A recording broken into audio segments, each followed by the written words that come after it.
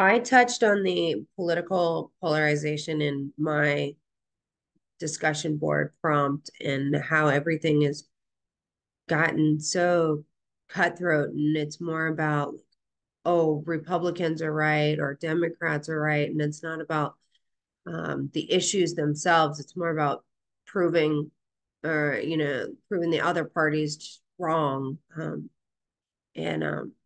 not taking the public's interests to heart, not having their best interests at heart.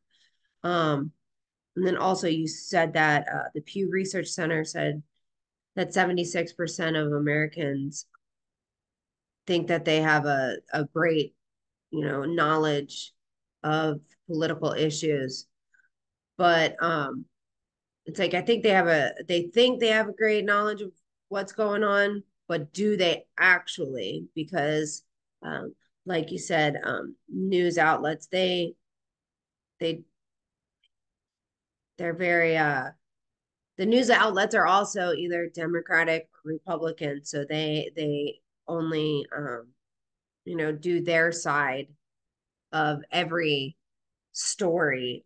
Sorry, I'm kind of stumble over my words a little bit, but yeah, political knowledge that goes back to, I don't know, it was like our first or second chapter about the political efficacy, and I know that I'm guilty of it.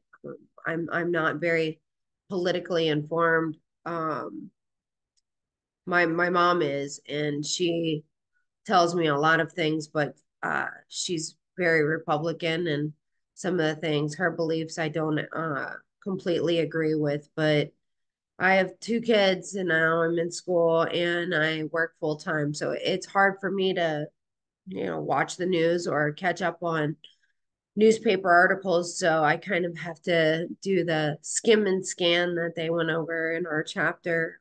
So I'm guilty of that myself. I'm not, very politically knowledgeable. I try to be, but I'm not.